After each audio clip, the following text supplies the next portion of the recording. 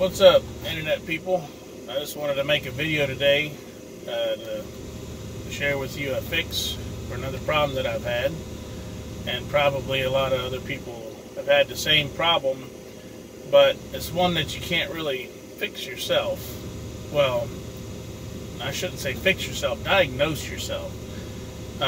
It's really not a lot of information out there. There's forums you can read, but you kind of got to decipher through and see, well, or what they're talking about matching my symptoms. So let me tell you what was going on with me. And I think by reading forums, a lot of other people were having the same problem. They just didn't know it. So, got a 98 Chevy C1500. Comes with a 4L60E transmission. But so do a lot of GM products. And not just Chevy trucks, you know, two-wheel drive, four-wheel drive, same basic transmission, the tail shaft's a bit different. Chevy vans came with the transmission, probably some Chevy cars, Caprices, whatnot, Camaros. So a lot of vehicles use the same transmission. The problem I was having, and it kind of just started one day on the way to work, after 40 miles an hour, between 40 miles an hour and 60 miles an hour, my transmission acted like it was jumping out of gear. I would just be driving, no heavy acceleration or everything. It would just, I'd watch my RPM gauge just, whoa, whoa. I'm like, what in the world is going? And it just kept going on and on and on, and it wouldn't stop. So I thought I had a transmission problem. I thought something was slipping. It's what it feels like, something's slipping. And when you start looking at 4L60Es, one of the biggest problems you'll see is the 3/4 clutch letting go, starting to slip. So I started researching that, but the people who have that problem, they were saying that like their RPMs were climbing like 1,000 or 1,500 RPMs, you know, just wah, wah, grabbing, you know. And I'm like, well, that doesn't sound like my problem, you know. So did some more research, and I couldn't really find anything. So then I put my scan tool on. I could see the torque converter slipping, and it was only slipping after it was engaged, obviously, but between 40 and 60 miles an hour. It was doing this slipping up to 350 RPMs or so. So I couldn't figure out why. And I had to get another scan tool, I had to get a snap-on, and I saw the duty cycle to the PWM solenoid. Now, let me explain that. A PWM solenoid is called the pulse width modulation solenoid.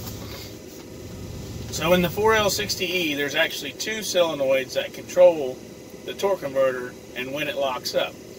You've got the TCC lockup, which is just on or off. You know, it comes on, torque converter locks. It goes off, torque converter unlocks. But then you have the PWM solenoid, which feeds pressure to the lockup solenoid. And what this does is it controls how much pressure goes to the torque converter during lockup. So I was watching on the snap-on, between 40 and 60 miles an hour, the computer would lock up about 70% duty cycle. Then once lockup occurred, duty cycle would ramp down to 50. Hold on. So I could see through the scan tool that when the solenoid was only at about 50 to 60% duty cycle is when the slip started happening. So this is telling me that either, well, it could be a combination of all these things, but the solenoid was getting old and weak and wasn't performing like it should anymore, and or, you know, the torque converter's worn to the point where 50% duty cycle isn't enough pressure to make it lock up. Either way, that was the definite problem, because on the snap-on scanner, I did have a test function where I could take control of the PWM solenoid and I could tell it how much duty cycle to do. So that's exactly what I did. At 40 miles an hour, I told it to go into 100% duty cycle. Problem solved. No more slipping, popping out of overdrive, none of that. So I knew I found the problem. So what's the fix? Well, I started researching transmission rebuilders, different companies, because they'll tell you on their website what they do when they build these transmissions, the kind of parts they put in and modifications and whatnot. And a lot of them will completely delete the PWM solenoid. Now that part I don't know how they delete it. Like I've heard, I had one transmission guy tell me there's like some kind of plug or cap they can put into that part of the valve body. But either way, what they do is they delete the PWM solenoid. So if transmission builders are doing it, there's obviously a reason for it. From what I've heard and heard them say, you know, having that PWM solenoid creates extra wear and tear on your torque converter, basically wears it out. So it creates extra wear and tear on your torque converter clutch. It also creates a lot more heat in the transmission, because anytime anything is slipping, it's creating heat. So really it's just unneeded. It's just strictly a comfort thing, is all it was designed for. So I needed to delete the PWM solenoid. So I looked on YouTube, I put in PWM Delete, and sure enough there's a real quick, like 2-minute video of a guy shows you exactly what to do. You pull out you drop your pan on your transmission, you pull out your PWM solenoid, and you take the first O-ring off. Then you take a Dremel tool and you got to notch it. You got to notch the solenoid in a specific place. And what that does is just allow the transmission fluid to completely bypass the solenoid altogether. Then what you do is you put it back in your transmission and put your transmission back together. You're done. It's real simple. It's real easy. And it works great. And I highly recommend it, even if you don't have problems, because I think you're going to save your transmission in the long run, because you're no longer slipping that torque converter. There's no need in it. Now, you might think to yourself, well, you know, why not just get rid of it, you know, unplug it, whatever. And you can't. It has to be put back in, because if you try unplugging the thing, you're going to throw a code. You're going to throw a transmission code. It's going to say, I don't know the code number, but it's PWM solenoid open circuit. Basically, the computer's saying, oh, hey, I don't see it. That's about it. You know, I wanted to go over what it was, what the benefits are, and it's what it does for you. You'll notice, if you do this modification, that it'll feel like you have a 5-speed transmission now. That torque converter lockup is so pronounced, it actually feels like another gear shift.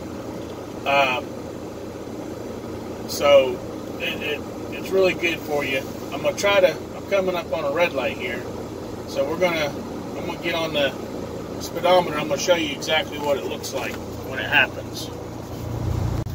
Alright, we're at 0.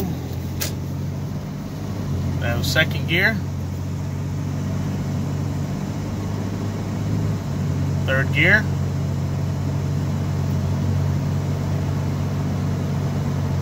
Fourth gear.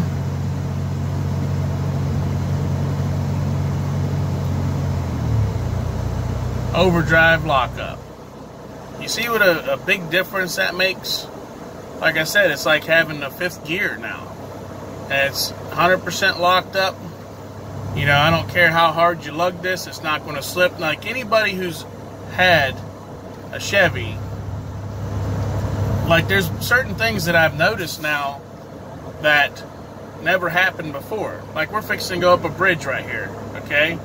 Usually anytime I go up the bridge, you know, it would start slipping and just go pop out of overdrive.